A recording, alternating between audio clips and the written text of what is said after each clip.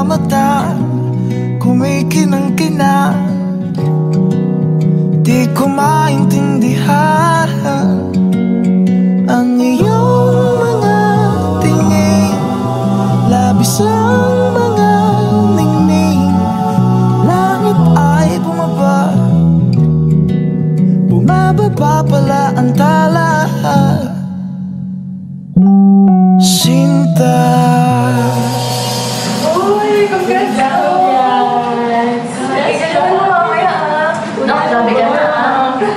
We just need to focus on the goal, okay? Alam mo na gagawin mo, ha? Let's go, and to look for your first time. Bakit may ganyan? Sus, ikaw ba kaya mo yan? Para na first time, Just enjoy the process of it. Pero first ito, dito ka na, diba? Oo nga. Kaya mo na yan. Good luck, though. Bye!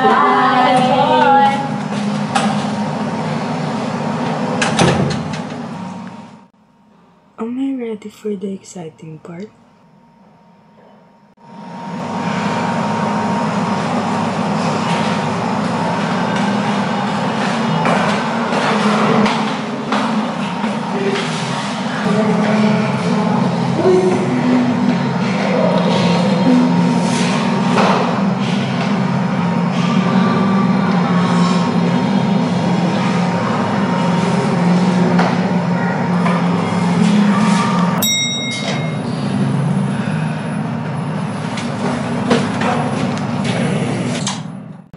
Kinakabahan ako.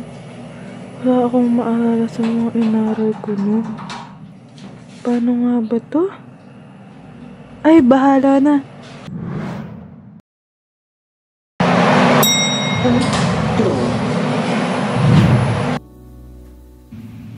The function of the male reproductive system as a whole includes production, storage and transfer of gametes, otherwise known as sperm, along with hormone secretion and sexual pleasure.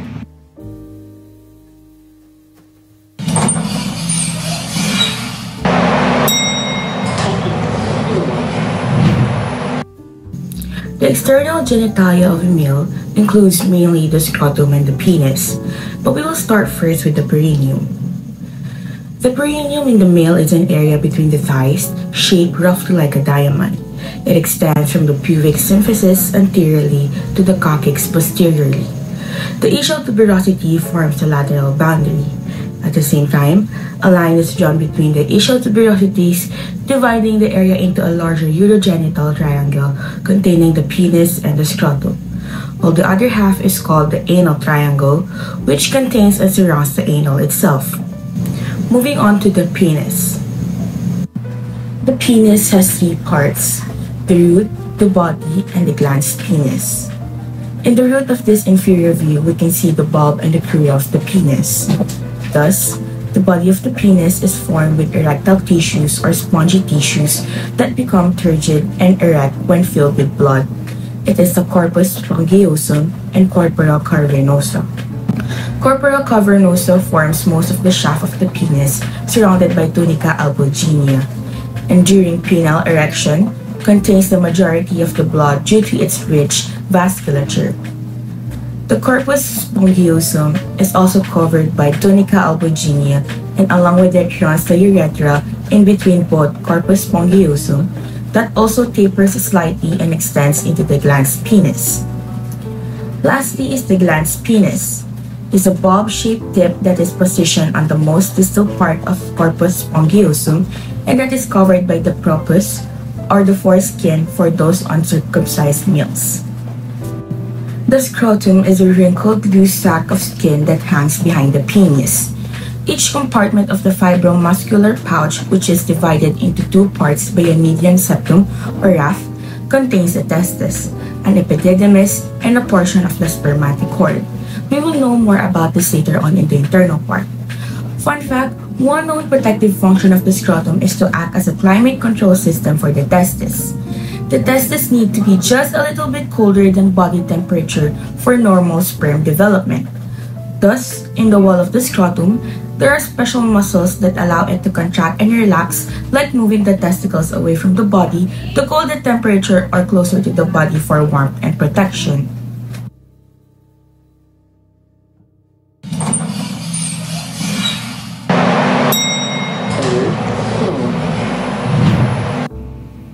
Now, let us discuss the internal organs. Let's begin with the testis. Testis is known to be the primary male organ.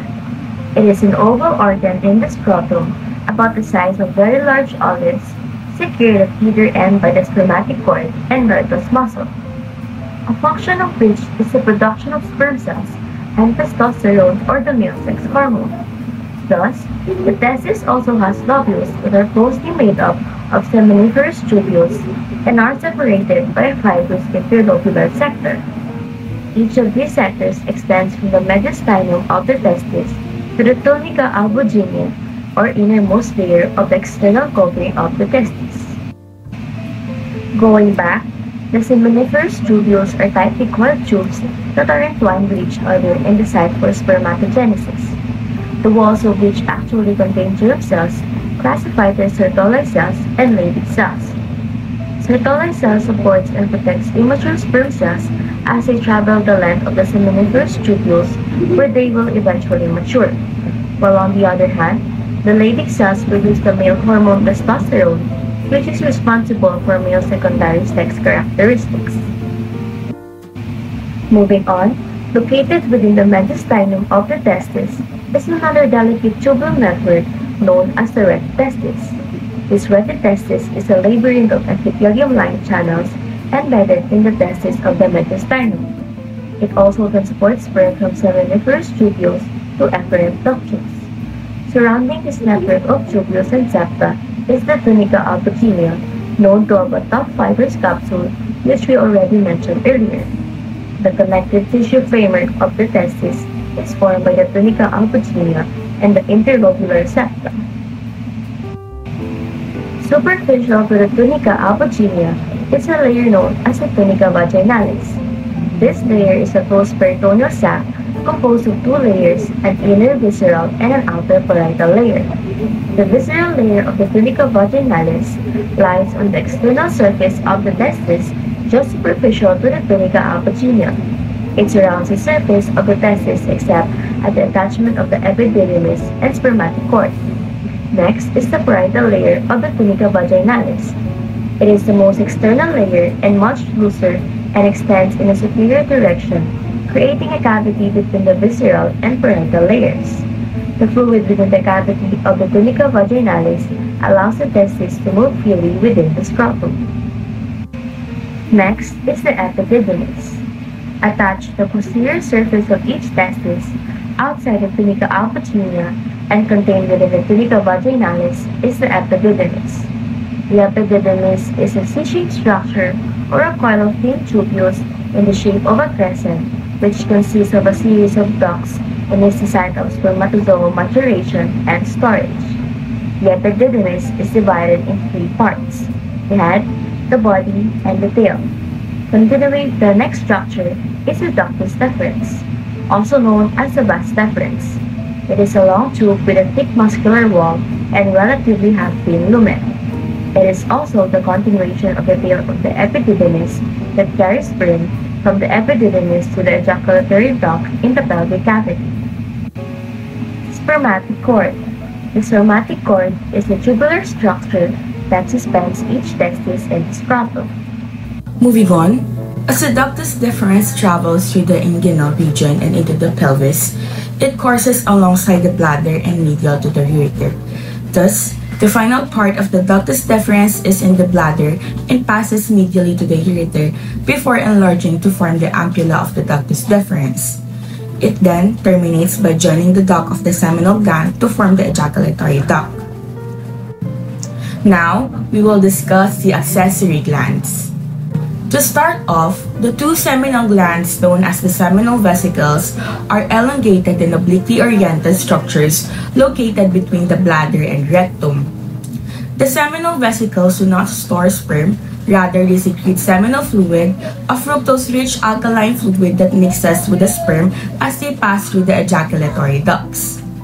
This fluid provides sperm with an energy source and coating agent to neutralize the acidity of the vagina and the cervical mucus.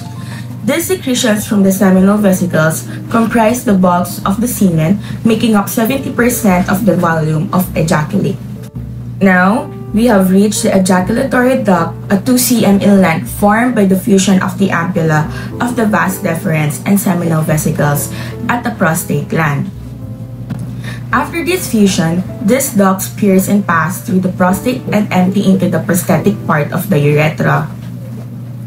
In this central view, let's clearly see its anatomy. We have the prostate gland located below the bladder, the penis, and the urethra. Zooming in, we can see the slit-like opening of the ejaculatory ducts which empty into the prostatic part of the urethra. Then, in this sagittal view, we can see the prostate gland. A chestnut-sized gland sits at the neck of the bladder and surrounds the proximal portion of urethra. The prostate gland secretes milky fluid that aids in motility and activation of sperm. The last accessory gland is the bulbourethral gland, also known as the Cowper's gland. This pea-sized structure secretes clear, watery fluid that lubricates the urethra in preparation for the passage of semen. In this sagittal view, we can see the bulbourethral glands located inferior to the prostate and posterolateral to the intermediate part of the urethra. The bulbourethral glands empty into the posterior aspect of the urethra at this point. And lastly, for this internal organ, we have the urethra.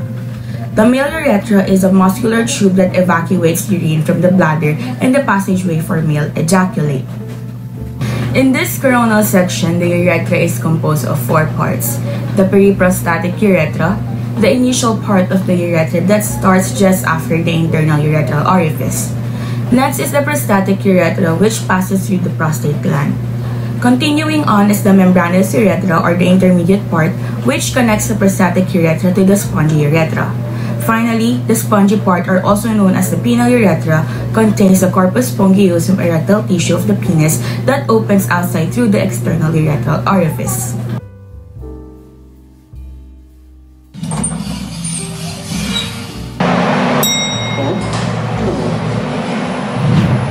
After talking about the male reproductive parts and how they work, now we finally discuss what happens when those parts come together to do what they were born to do, which is sex.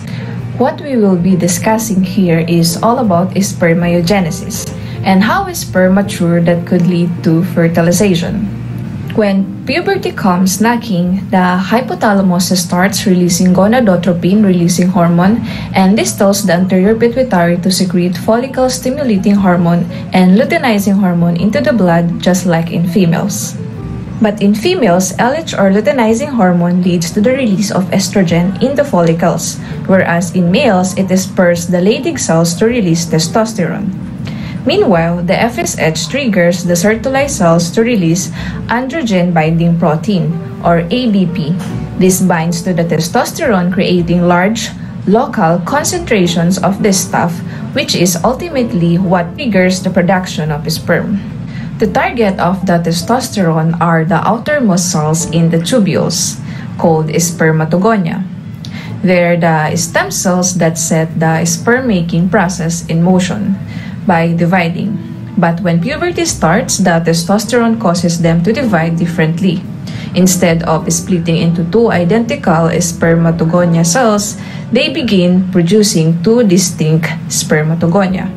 One type of daughter cell, known as a type A cell, stays up near the basal lamina and just keeps dividing, so you never run out of spermatogonia.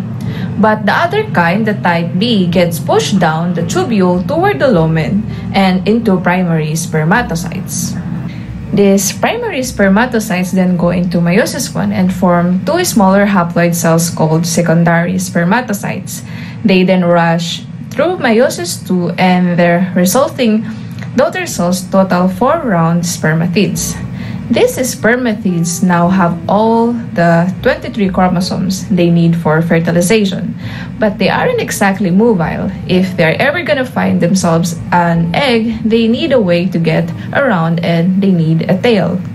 The process by which a spermatid elongates, grows a tail or flagellum, and officially becomes a mobile sperm is called spermiogenesis. And the whole process takes about 5 weeks. But it's not like it holds anything up because there are plenty more where those spermatids came from. In the end, each primary spermatocyte gives rise to 4 actual sperm. And considering how many spermatogonia are continuously dividing into spermatocytes, it's easy to see how a mature male can crank out 1,500 sperm a second. Now, obviously, if sperm are going to get anything accomplished, they have to leave the seminiferous tubules that made them. So even once they have tails, they still need a little help getting going. That's why each tubule is surrounded by several layers of myoid cells, which, like a smooth muscle, rhythmically contract using peristalsis to squeeze sperm and some fluid secreted by the Sertoli cells through all the twists and turns toward their next destination, the root testis in the posterior testis. From there, the sperm, although still immobile, leave the testes by way of the epididymis, a long tangled set of tubules behind the testes, where they'll spend the next few weeks gaining their mobility. The bulk of the epididymis consists of the enormous duct of epididymis. This duct is full of tiny microvilli called stereocellia, which provide a huge surface area to help reabsorb some extra fluid and help pass along nutrients to feed the idling sperm. It takes a sperm nearly 20 days to work their way through this labyrinth, during which time they continue to mature.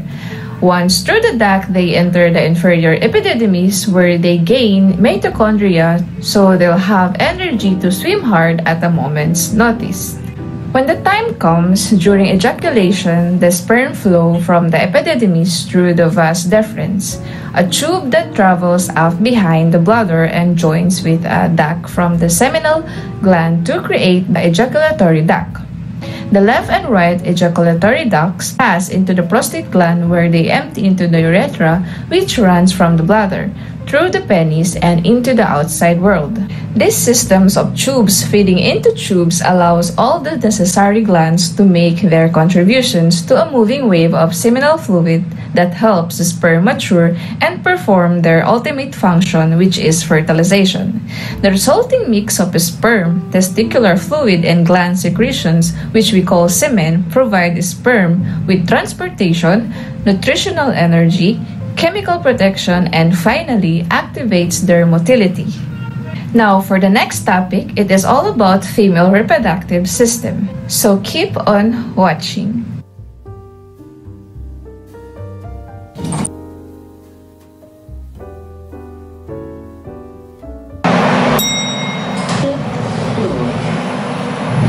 Now, let us discuss the female reproductive system.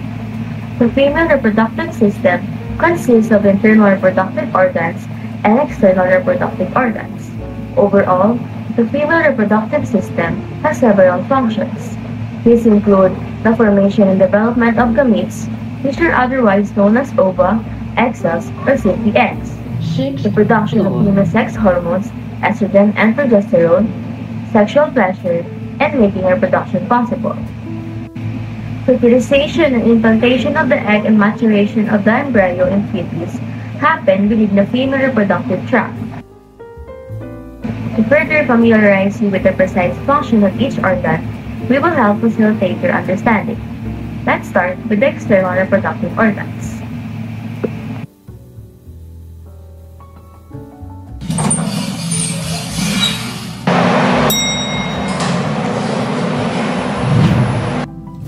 And now, we will be discussing the female internal reproductive system. First, we would start with the vagina. The vagina is also known as the birth canal as the baby passes from the uterus through this passage during labor. The vagina is a particularly multitasking organ that has multiple roles, and these roles includes the facilitation of menstruation, childbirth, and sexual intercourse. It also plays a significant role in human female sexuality and sexual pleasure. The vagina is a fibromuscular tube, roughly 8 to 10 centimeters long across the posterior wall, and about 7.5 centimeters across the anterior wall. Now, we're zooming in on the vagina. Part of the structure superior to the vagina in this image is known as uterus. It protrudes into the vagina. And to come back to our structures and their relationships to one another, the recess that is formed between the cervix and the vaginal wall is known as the vaginal fornix. The fornix is continuous, but sometimes divided into an anterior fornix, posterior fornix, and lateral fornix. And now, let's proceed to the uterus. The uterus is also known as the womb, has several functions, the most important of which incline its role as a host for the development of the fetus during gestation. The uterus also provides vaginal and uterine secretions and allows sperm to pass through the uterine or the fallopian tubes in order to fertilize an egg. The uterus is about 8 cm long and can be divided into 3 main parts: the cervix, the isthmus, and the corpus or the body. The first part we want to take a look at is the cervix. It is considered the neck or the narrowing of the vagina, which extends from the isthmus of the uterus, which is around about here, to the external os or the external orifice, which is down here. The cervix is about 2.5 cm long and plays an important role in fertilization and childbirth. Some portion of the cervix protrudes through the vagina, and some are not. The portion that projects into the vagina is called the vaginal portion, while the portion that does not project into the vagina is called the supravaginal portion. The cervix has 2 orifices or openings. The internal orifice opening into the isthmus of the uterus, which is the connection between the cervix and the body of the uterus, and the external orifice opening into the vagina. The canal between these 2 openings is referred to as the cervical canal. The next part of the uterus is known as the isthmus. The isthmus is a narrowing of the uterus that's around about 1 cm long, connecting the cervix and the corpus luteum of the uterus. The third part of the uterus is the corpus. The body has a triangular-shaped lumen which houses not only the site of fertilization but also the fetus during gestation. The fundus is an important part of the uterus and is considered as the base of the uterus. It is often measured in pregnancy to determine growth rates of the fetus. Microscopically, the uterus is known to have 3 layers: the endometrium, the mucosa of the uterus, the myometrium, the smooth muscle layer of the uterus, and the perimetrium, or the outer serous layer covering of the uterus. The endometrium is the innermost layer of the 3 layers of the uterus, and also referred to as the uterine mucous membrane. The endometrium is lined with simple columnar epithelium and contains numerous tubular glands as well as lamina propria. Histologically, the endometrium is divided into 2 layers: a functional layer and a basal layer. And both of these layers are important to note, as the functional layer is the layer of blood that is shed in the process of menstruation when the uterus does not get fertilized during a female's monthly cycle, and the functional layer regenerates from the basal layer after each shedding. The myometrium is comprised of the complex of 3 smooth muscle layers. The first layer that we're going to talk about is the subvascular layer, which is a thin layer of smooth muscle that participates in the sealing of the uterine tubes and the separation of the endometrium during the menstrual cycle. The second layer of the myometrium is the vascular layer, which is a strong layer of muscle that is well perfused running around the uterus like a net, and the vascular layer plays a major role during labor. The supravascular layer, which is our last layer on our smooth layers of the myometrium, is a thin sheet of crossing muscle fibers stabilizing the uterine wall. The myometrium is a continuation of the muscle layers of the uterine tubes and the vagina. The perimetrium. It is our outer layer of the uterus and is made up of mesothelium and a thin layer of loose connective tissue, and it is continuous with the peritoneum in the pelvic and abdominal cavities. In this image, which is a sagittal section of the pelvis, we can see our favorite organs. So of course, our uterus is here. Our bladder is here, our rectum is here, and our vagina stretching out down here. And of course, note that the uterus and the vagina are located in between the bladder and the rectum, with the body and the fundus of the uterus lying on top of the bladder.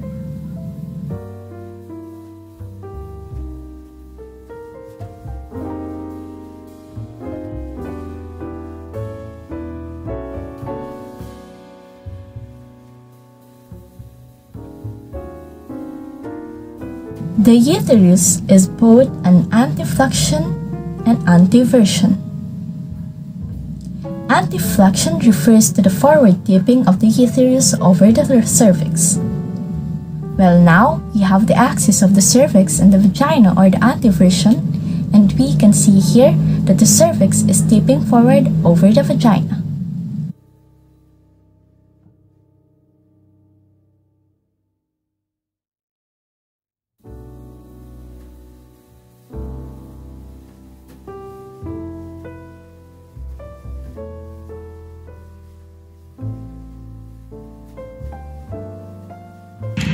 The fallopian tube or the uterine tube, or sometimes called oviduct, are important structures in the female reproductive tract, providing a site for fertilization as well as providing passage for the transport of ovum or eggs from the ovaries to the body of the uterus. They are also the main connection between the uterine and peritoneal cavities. The two fallopian tubes are about 10 centimeters long and project superolaterally from the body of the uterus at the uterine horns, as we can see in this image. And the fallopian tube consists of four main parts, which is the intramural part, the isthmus, ampulla, and the infundibulum. The intramural part, sometimes also called the interstitial part, this part of the fallopian tube is located within the myometrium of the uterus and is roughly about 1 centimeter long and 0.7 millimeters wide. Next, the isthmus is a lateral continuation of the intramural part, and as we can see, it is a rounded muscular part of the fallopian tube and is also the narrowest part of the tube, that's around 3 centimeters long and between 1 and 5 millimeters wide. Third part of the tube is referred to as the ampulla, and as we can see, it is the longest and widest part of the fallopian tube, with a diameter of 1 centimeter at its widest point, and the ampulla is around about 5 centimeters long, which is roughly over half the length of the tube, and also has a thin wall, a folded luminal surface, which is usually the site of fertilization. Last part of the fallopian tube is the infundibulum. And the infundibulum is the most distant part of the fallopian tube, is funnel-shaped opening into the peritoneal cavity and the abdominal ostium. And this finger-like mucosal projection, which we can see to the distal end of the infundibulum, are what we would refer as fimbriae. And of course, let us zoom in and have a closer look at this fimbriae. And this finger-like projection, of which there are roughly 25, are basically little fingers that drape over the ovary and help gather the ovum from the ovaries and into the fallopian tube. And the fimbriae are about 1 millimeter wide, while the longest of the fimbriae, the ovarian fimbria, attaches to the superior aspect of each ovary. proximal part of our fallopian tube, an important thing to remember is that they connect to the uterine cavity to the peritoneal cavity, and the point where the fallopian tube opens into the uterine cavity is called the uterine opening of the oviduct or the fallopian tube. And as we can see, the proximal part of the opening forms the uterotubal junction. The ovaries are a bilateral pair of flattened egg-shaped discs which themselves are egg-producing organs as well as endocrine organs, analogous to the testes in a man. In women, however, this structure is found in the pelvic cavity on either side of the uterus, which we can see in this image. In order to understand the function of the ovaries, we have to look at the microscopic anatomy. And it is important to note that the ovarian follicles are basic units of the ovaries. A follicle is a cyst-like sac in the ovary that embeds an oocyte, which is an immature ovum or egg cell. The oocyte mature in the follicles, and once they have finished their maturation process, they become what we would now refer to as an ovum. And the ovum are released by the follicles in the fallopian tubes in order to be fertilized. The ovaries are released these egg cells every 3 to 4 weeks in the average adult female and are shed by the body in the process of menstruation. Let's now have a look at some structures that may be found in the ovaries.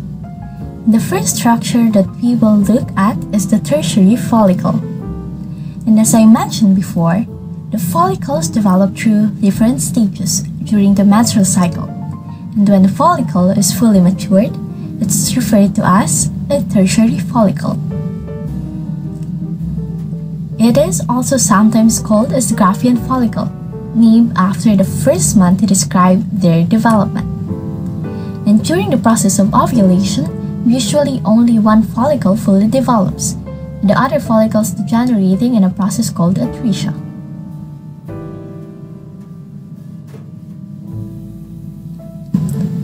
Corpus luteum is the Latin term for yellow body, and as we could see on the previous slide, and when it wasn't highlighted, it is colored yellow. The main secretion of the corpus luteum is to develop and maintain the pregnancy by secreting the hormone progesterone. The corpus luteum forms a whitish scar, which is referred to as the corpus albicans. The corpus albicans, which is made up of collagen laid on by the fibroblast, persists as a scar on the ovary for several months before being absorbed.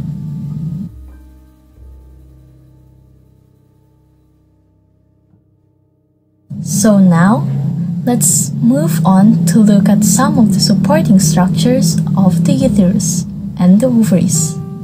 And the first structure we will look at is the uterosacral ligament. This ligament arises from the body of the uterus and then attaches to the sacrum. And this ligament helps to hold the uterus into place.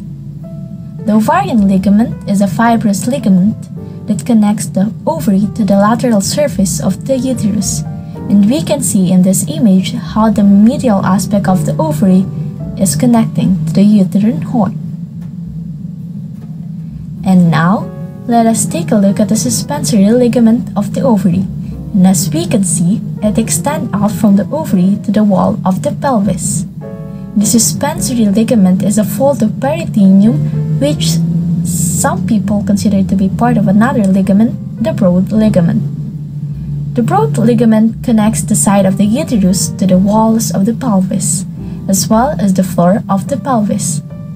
The broad ligament contains numerous structures such as ovaries, fallopian tube, and the ovarian vessels, and it is usually separated in 3 components: the mesometrium, the mesosalpinx, and the mesovarium. The mesometrium, which is essentially the mesentery of the broad ligament, makes up the majority of the broad ligament, and it extends from the body of the uterus to the ovarian ligament. The mesosalpinx is the superior part of the broad ligament and is attached to the ovarian ligament medially, the fallopian tube superiorly, and the suspensory ligament laterally. And the third and the smallest part of the broad ligament is the mesovarium. The mesovarium is a transverse extension of the broad ligament, inferior posteriorly suspending the ovary, and it lies between the mesometrium and the mesosalpinx and encloses the ovarian ligament. The ovarian arteries directly branch from the abdominal aorta across their respective ureters, and then travel into the respective suspensory ligaments of the ovary before entering the mesovarium part of the broad ligament, and it giving off branches to the ovaries. The ovarian arteries are the corresponding arteries to the testicular arteries in males. Both the ovarian veins drain the ovaries before traveling through the suspensory ligament, and the right ovarian vein then joins the inferior vena cava, while the left ovarian vein joins the left renal vein. Another structure that is found within the broad ligament is the ureter, and the ureter arises from the renal pelvis of the kidney before it descends retroperitoneally in the abdominal cavity. And in the pelvic cavity, it travels into the broad ligament before it enters the bladder. The epiopheron is a remnant of the mesonephric duct, which is an embryological structure that regresses in the females, that differentiates into many reproductive organs in the male. Specifically, the epiopheron is the equivalent of the male epididymis, but does not really have a function in females, and the epiopheron is found bilaterally. The vesicular appendage of the epiopheron, which is a remnant of the mesonephric duct. Specifically, it's a remnant of the cranial part of the duct, and the vesicular appendage is found bilaterally in a small pedunculated cyst that usually has no function. And we can see it in this image hanging down like a piece of fruit as its pedunculated description describes.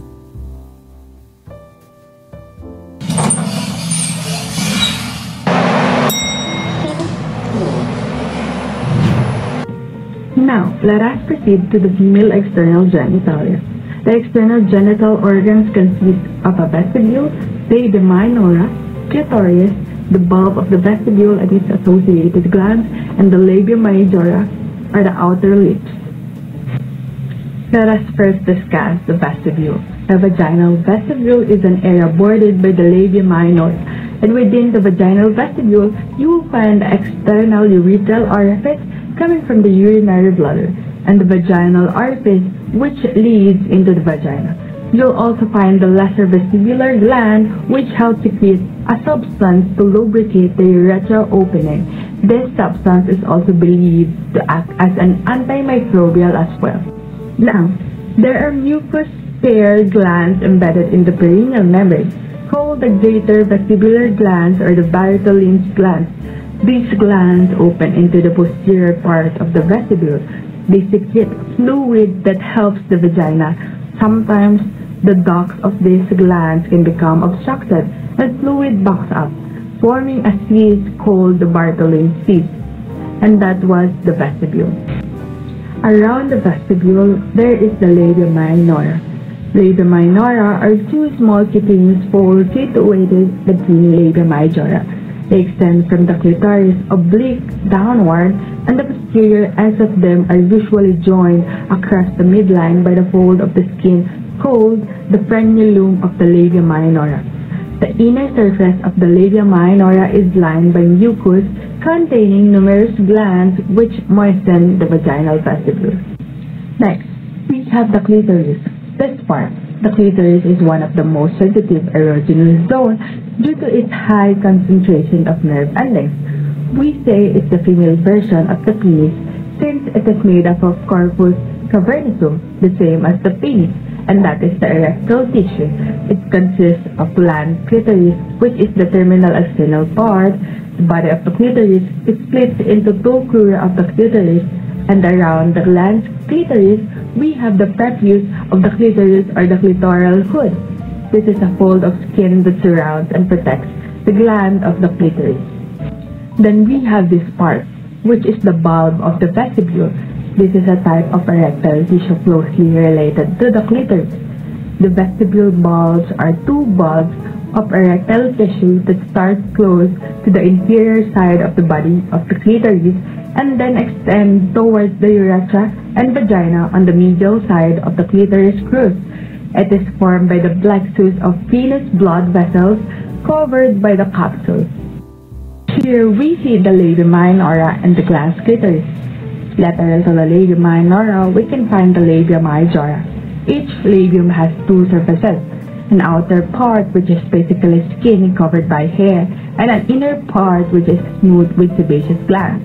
The labia are thicker upwards, and at the upper angle where they meet, we call this area the anterior commissure. And posteriorly, they don't directly connect as the anterior side does, but together with the surrounding skin, they form the posterior labial commissure. In front of the pubis symphysis, we can find mons pubis, located above the labia majora. It is triangular in shape, formed by fatty tissue, and becomes covered by hair at the time of puberty. This is also where the round ligament of the uterus attaches to. And that was everything about the female genital organ.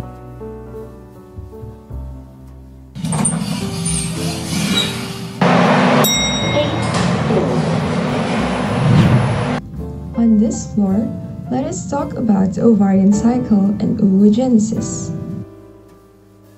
At the beginning of the ovarian cycle, menstruation occurs with small contractions known as menstrual cramps.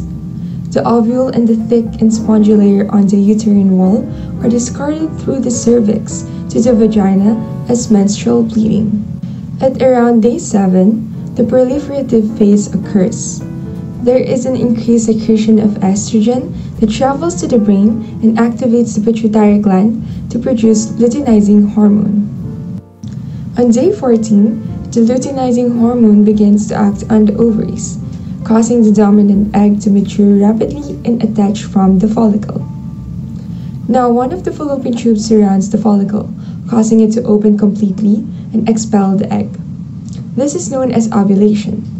At the end of the fallopian tube is the fimbria, a set of cells that are responsible for collecting the recently expelled egg and transporting it to the entrance of the fallopian tube. Once here, by means of muscular contractions, the ovum is pushed towards the center of the uterus. Starting on day 15, progesterone is produced inside the ovary, which is the hormone that helps the second phase of the menstrual cycle to occur. These days, the abundance of progesterone can make you feel more active and productive, and you will also notice an egg white-like vaginal discharge being released. At the same time, you will also feel a greater desire to be with your partner. Towards the end of the cycle, the production of the progesterone decreases drastically, and that is when the so-called premenstrual syndrome occurs, which can cause various symptoms such as mood swings, inflammation, pimple, fluid retention, colic, pain, and sensitivity in the chest, among other emotional and physical symptoms. On day 28, the ovarian cycle is completed and will begin again from the menstruation.